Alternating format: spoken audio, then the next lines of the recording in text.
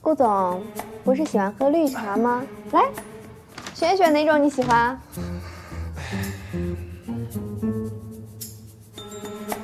顾总，你不说，我怎么配合你啊？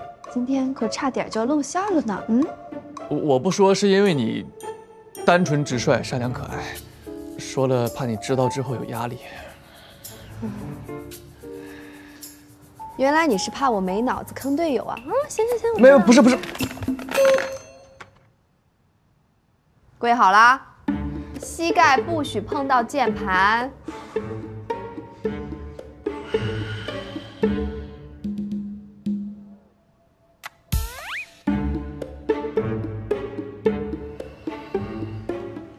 你说，你今天能骗我感情，明天还想骗什么？我错了，以后再也不敢了。还有以后？绝对没有。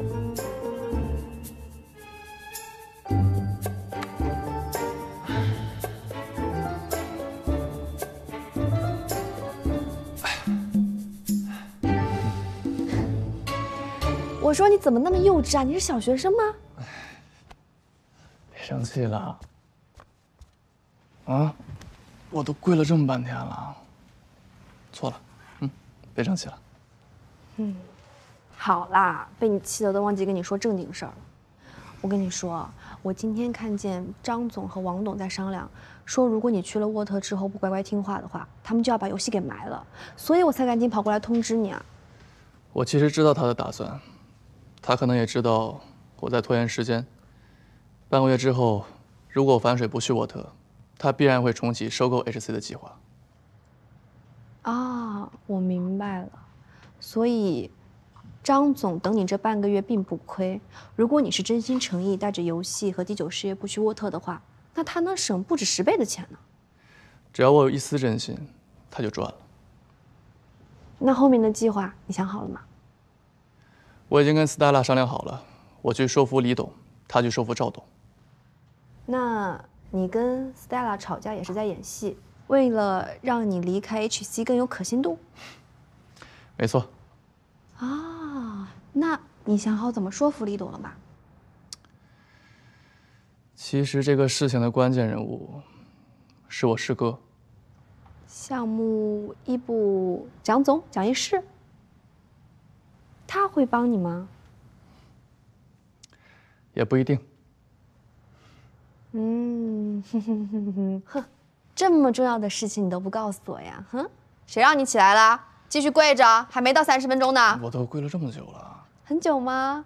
不是说好的半个小时吗？还跪啊？还生气啊？还生气呢？你给我起来！那怎么样能不生气？你别挠我！别生气了。不行。这样行不行？不行。好了，行了。那我今天能留下来。起来！长得美，你还生气啊？起来！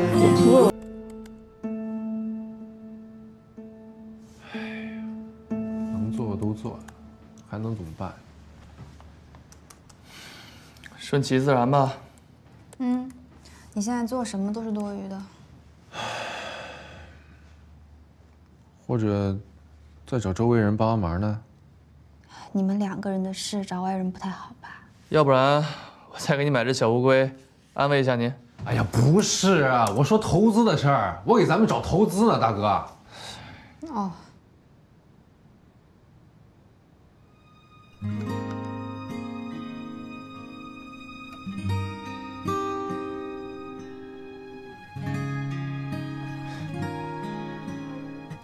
我可能找到人选了。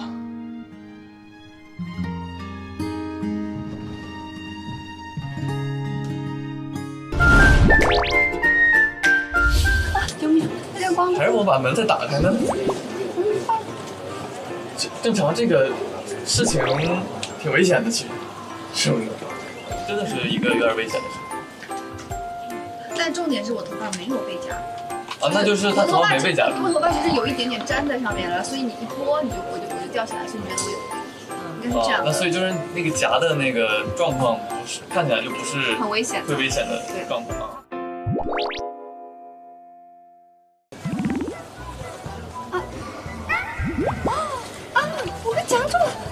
点了，快上了吗？我演当时都叫等会完了。一样再高点，高点，哎，好，这里哈，放掉就好。好，来拿点精油来。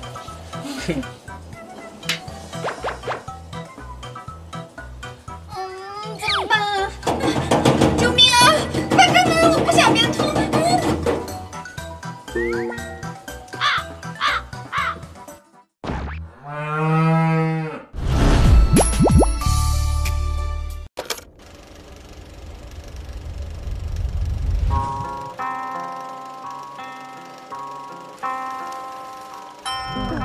别对我动心就是一个初恋、暗恋，到最后明恋的一个故事。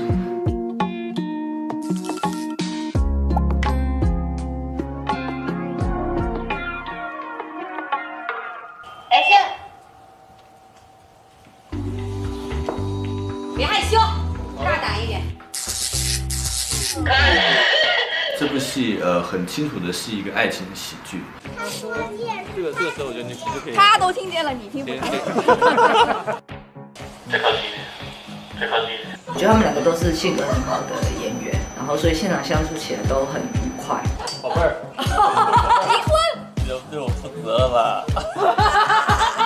我们都是一起想要做创作这件事情，然后跟创造人物这件事情，包括演员，我们有去沟通心理层次，还有表演模式。不能让他一直男神到底。我希望周演让我毫无距离感。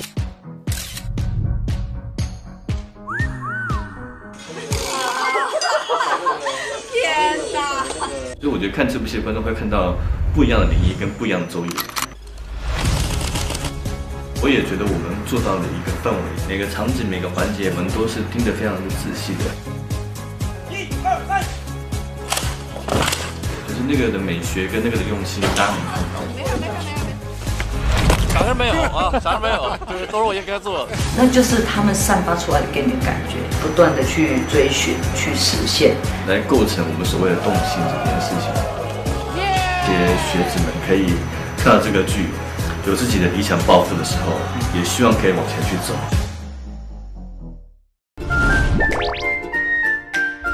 你的童年01已上线。